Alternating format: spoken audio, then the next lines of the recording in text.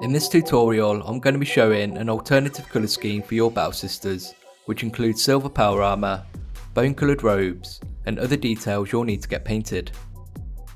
Welcome to TableTopReady. My name's Michael, and in this tutorial, I'm going to be showing you how to paint a battle sister from the Order of the Argent Shroud.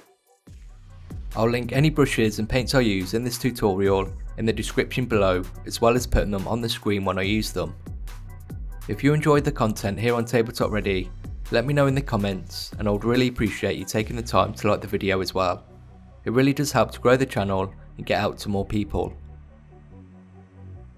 I've already created an in-depth tutorial showing you how to paint your battle sisters in the Order of the Martyred Lady, so I do recommend also watching that tutorial, which goes into more detail about all the steps and techniques that I'll be using here as well.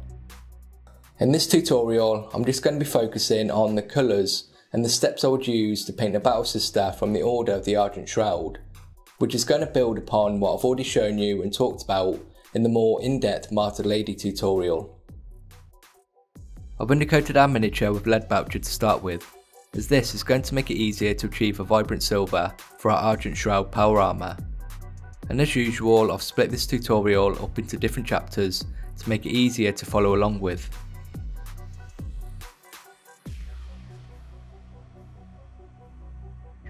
Let's start with the inside of the robes first. Our base colour for the inside of the robes is going to be Mephiston Red, making sure we work towards a solid colour with multiple thin layers. When you're happy with the base colour, let's use a corn red glaze to start darkening the shallow areas of the robe. A Mephiston Red glaze can be used to help smooth those transitions between colours. Finish the inside of the robes using Troll Slayer Orange for our edge highlights and to highlight the raised folds. With the inside of the robes done, let's work on painting the silver power armour of the Argent Shroud. The first colour we're going to use is Iron Hand Steel for our armour's base colour. Do your best and try not to get this on the red robes you just painted. After that, we can create some interest and definition using some Gryph-Charger grey contrast to give our armour a blue tint. When you're happy with how that looks, we can use Norn Oil just in those recessed areas to really bring out those details. To finish our silver Argent Shroud power armour, we can use Stormhouse Silver to highlight. Using different coloured contrasts and shades can really help to make silver armour look more interesting and give us a completely different tone overall once it's dried. Argent Shroud robes are a dirty bone colour, so let's start with some Rakarth Flesh for our base colour, always making sure to get a solid colour to work with. When you're done painting the base colour, we're going to use a glaze of Baneblade Brown in the shallow areas of the robe, and a Ushabti Bone glaze to lighten those raised folds.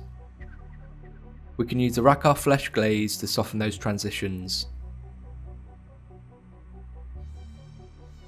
Finally, highlight the robes using Screaming Skull.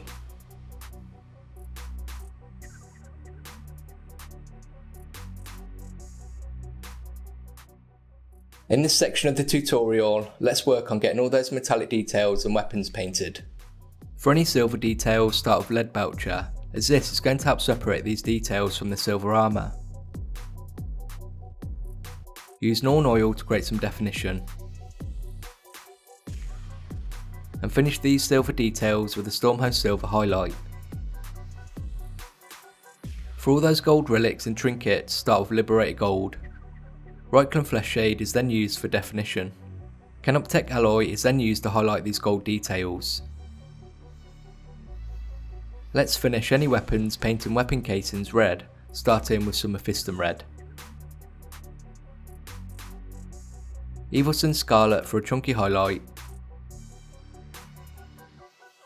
And Troll Slayer Orange to highlight any edges. There's not much left to get painted on our Argent Shroud battle sister, so let's finish with how we can get any last details finished.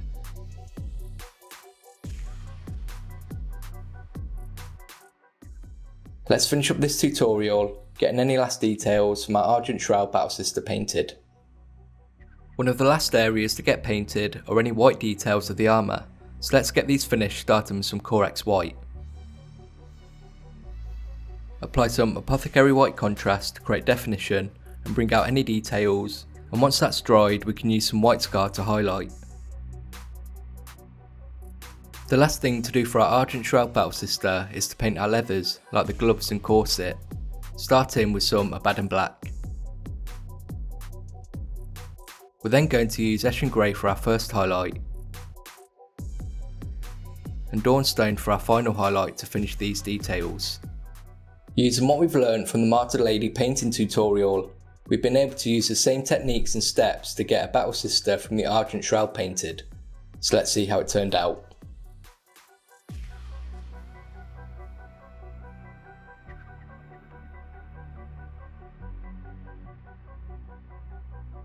Our battle sister from the Order of the Argent Shroud is now finished, and I hope I've been able to give you the knowledge and confidence to get your own miniatures painted.